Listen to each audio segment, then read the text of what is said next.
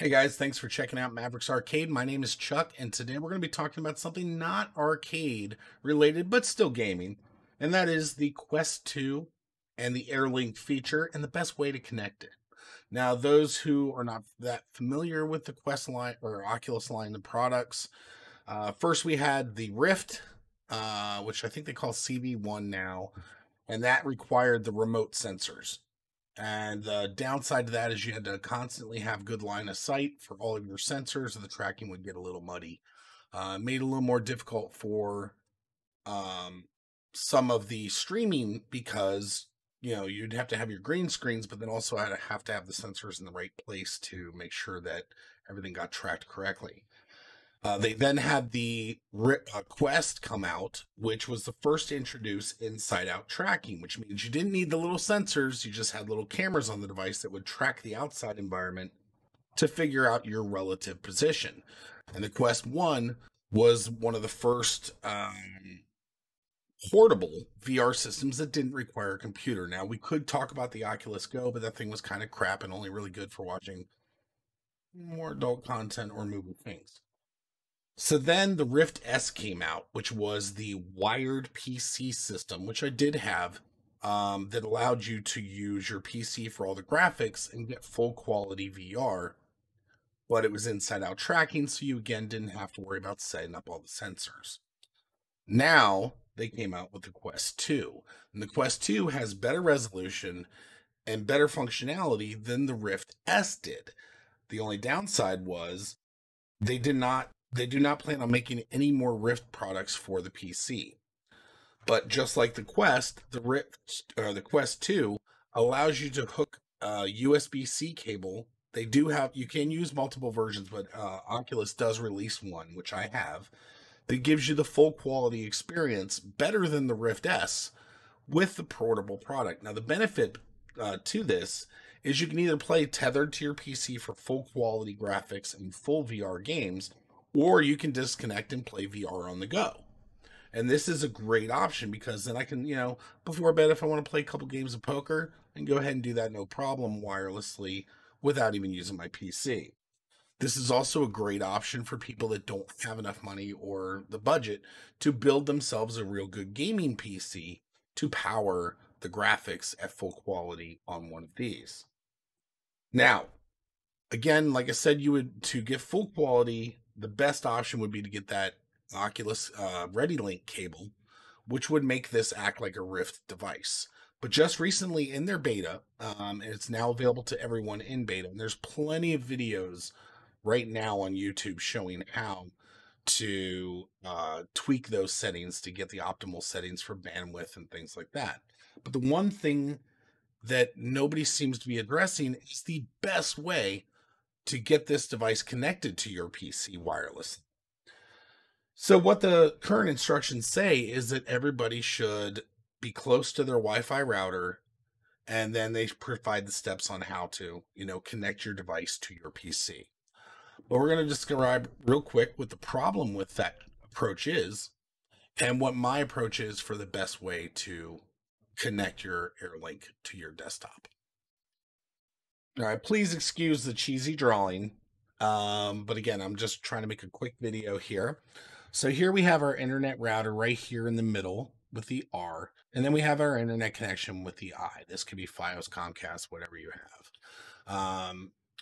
So then we have just a quick sampling of various devices you may have connected to your network. You've got your kid's PC up here.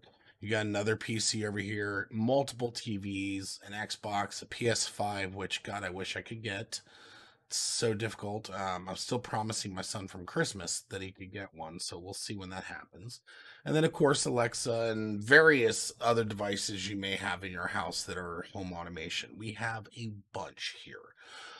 So all of those things are using your internet connection and communicating over your routers. So then you have your little Oculus device over here, so we're just going to put a little O there. And right now, they're saying to connect to your normal Wi-Fi and compete with all this other traffic that's existing out there. So your experience may vary based on how many kids are streaming stuff doing schoolwork, whatever the issue may be, you're fighting for network traffic with all the other devices in your house. And if you're like many households where the router may be more centralized, but the computer that you're playing at is far from the router and you have a hardwired connection because you're a gamer and playing games over Wi-Fi is just kind of goofy, then being close to your router is kind of more of a pain. So what I'm suggesting we do is, instead of doing a connection here, we connect directly into the VR capable PC over wireless. And why I'm suggesting to do that is because if we have the ability to connect the Wi-Fi directly to the PC, then this internet connection is only being used for normal game things. Like if you're playing a game with voice, that voice communication isn't fighting with your Oculus for that bandwidth on your Wi-Fi connection or on your LAN connection to the Wi-Fi. You're not creating a loop from here to the router back to your PC to fight amongst all the other devices.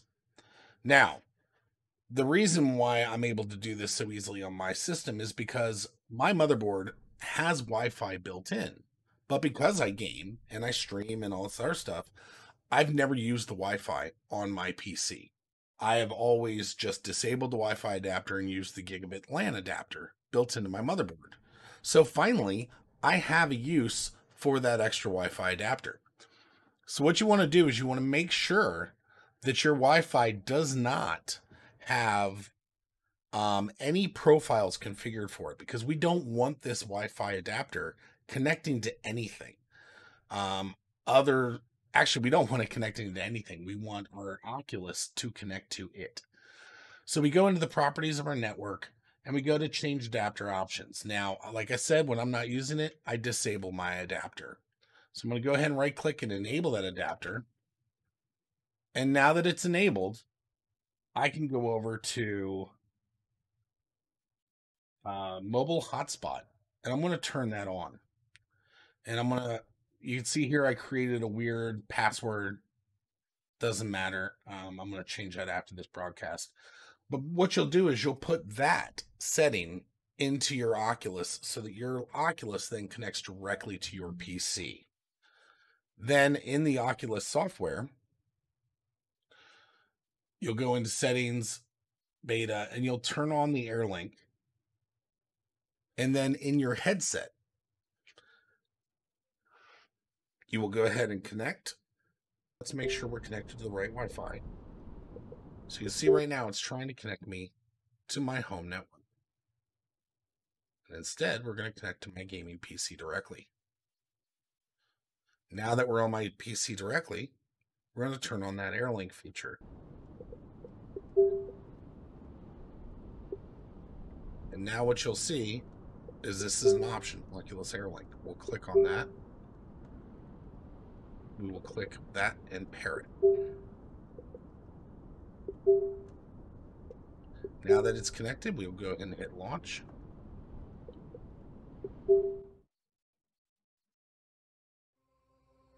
And here, it's just like it's a tethered connection. But then we will click on this Oculus AirLink, and we're going to put that bandwidth all the way up to 200. And that's going to make sure that we get the full quality bursting out of here. Now, why my home is empty, I do not know. It's very sad. I think I got evicted. This isn't good. They took all my stuff. In any case, we'll figure out where the movers took all my stuff. But again, this will allow you to get the full quality, not fight with network resources and within your own home, and allow you, even if you're far from your router where your machine is, if you have an adapter built into your machine that you just never use that adapter, get directly connected, and get a better, more stable connection. Again, we normally do arcade video related things. I just wanted to get this information out there. And if you're into retro arcade games or full arcade machines, everything like that, make sure to subscribe and like this video and share the hell out of it, please. So, until next time, we'll see you soon.